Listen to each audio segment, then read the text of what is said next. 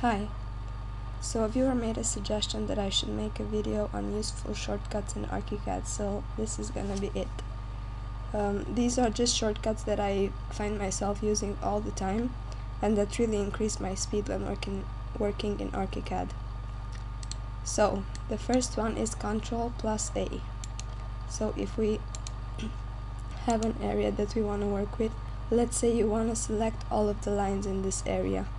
You go here, you activate the line tool, and if you click Ctrl+A, what you're gonna select is all of the lines in that particular area. If you don't have a marquee, then if you click Ctrl+A, it's gonna select all of the lines in the project on a particular story that you're on. Same with fills. If you click Ctrl+A, it's gonna select all of the fills. Okay, so another useful shortcut is Shift and Tab. So let's say you have two or more different elements stacked on top of each other. So here we have a zone, a slab, and a fill. I'm gonna stack them.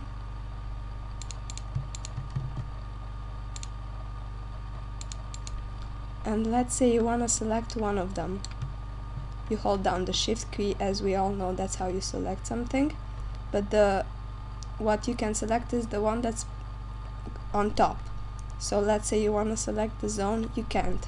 If you hold down the tab button at once with the Shift key, if you want to select the zone, you have to keep clicking on the tab, and then you can see now you're gonna select the zone, and you can do whatever you want with it, work in its properties or anything like that.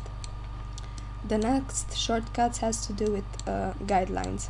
So if you're with the arrow tool on top of a element, you can activate the guideline alongside that element by clicking on the orange circle. A quicker way to do that is to click on Q while you're on top of it, so you don't have to keep looking for the orange circle to activate it. And in relation with that, you can either hide or show your guidelines by clicking on the L. So that's what that does.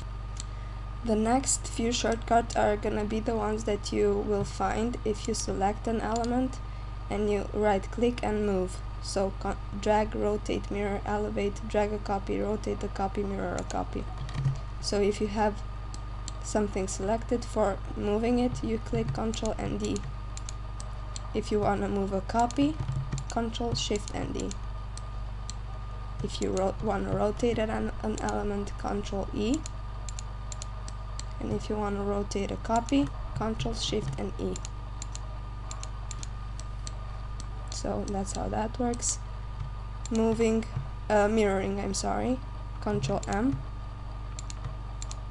So you mirror it. If you want to mirror a copy, Ctrl, Shift, and M. These few ones are really simple to get used to, and they are very, very useful. They make your work in ArchiCAD way faster. Okay, so the next useful shortcut is Alt and Ctrl+Alt. So Alt is the water dropper tool, so you copy the properties of an element, and for Ctrl+Alt you inject it into another element. So I'm repeating it.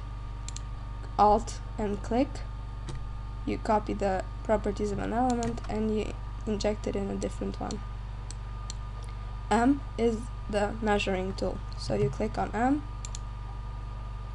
Quick way to measure an element, either length, or if you do more points, area, cumulative distance, angles, and everything like that.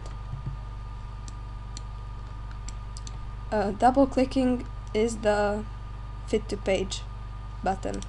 Double clicking on the middle, on the wheel on your mouse. That's what that does. It fits to page all of the elements in your project or in a particular story. Okay, then if you have, let's say, multiple lines selected and you want to edit it, so maybe you want to move this node or you want to offset it, a quick way to navigate through the elements of this pet palette is to click on F. So now it's gonna offset it, now it's gonna move it, now it's gonna rotate it if you do a click, mirror, and once again moving the node. So this applies for anything, walls and anything. If you have a bunch of them selected and you want to edit them, moving quickly through the pet palette, the F. Okay, Control Find activates the find and select window. This is very useful. Let's say we have an area like this, and we want to select all of the orange lines without having to individually go and select each and every one of them. What you're gonna do is use the water dropper tool to copy the properties of an element. Here you can add characteristics criteria, let's say, of the element. Now it's gonna select all of the lines that are entirely within the marquee and the orange color. If I hit on plus, those are the ones that are selected. Okay, Control L opens the layer settings. I work with these a lot, so opening it quickly is really useful. Okay, and the next few ones is gonna be shortcuts between the different views within your project. So let's say we are in 3D view. This is what's visible in this particular project in 3D view. If I want to go to my plan view, I'm gonna click F2. If I'm gonna go to the perspective view, so all of the elements within the project, I'm gonna hit at F5. If I'm gonna go to the latest perspective view, I'm gonna click F3. So let's say for once you only wanted to see one particular element in your 3D view, so you selected, click F5, and you went back to your floor plan view. If you want to go again to the same view but not selected and click F5 again, you can just click F3.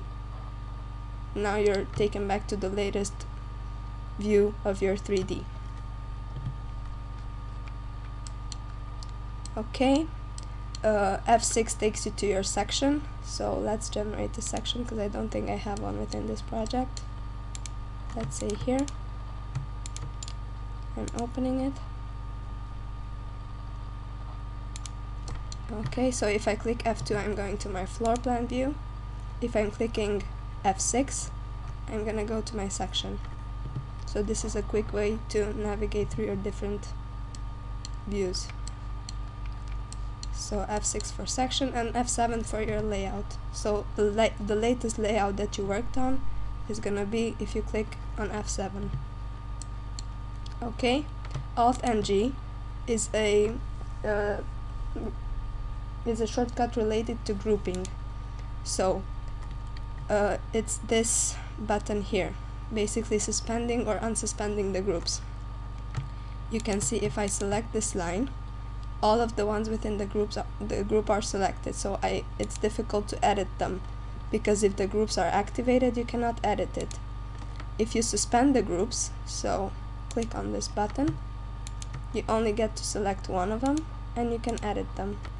Okay, so a shortcut for suspending and unsuspending the groups is Alt plus G. So now the groups are suspended. If I click Alt plus G, the groups are unsuspended.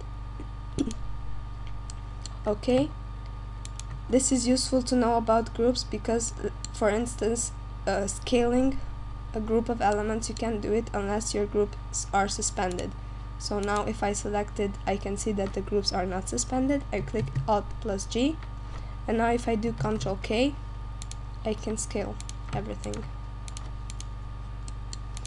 So that's how you scale. The shortcut Ctrl plus K. Ctrl lets you cut elements. If you click down the Ctrl button and click, you are gonna cut. Okay, a shortcut that I use all the time is the shortcut for repeat. So let's say you wanna undo what you just did, cutting a bunch of elements, and then redo them. Ctrl Shift and Z is the redo shortcut.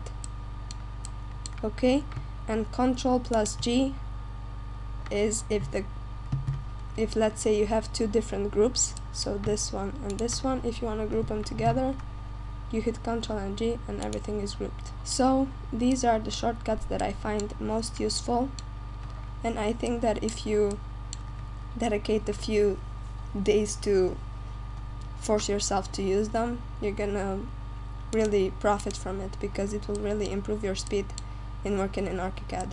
If you want to see all of the shortcuts that are active within your ArchiCAD program, you can go to Options, Work Environment, and Keyboard Shortcuts. Then if you click here on Show Shortcut List in Browser, your browser will open up and you will have this list. When I first started working in ArchiCAD, I printed this one out and I put it next to my desk, and I found it to be really useful when I was starting to learn a bunch of these shortcuts. I don't use all of them because I don't find that I need to use all of them, but maybe for your workflow it would be useful to just have this printed out next to your desk, and it will really help you improve your speed in ArchiCAD. Okay, I hope this video helped you guys, and if you have any requests or suggestions for videos, please let me know. Okay, bye!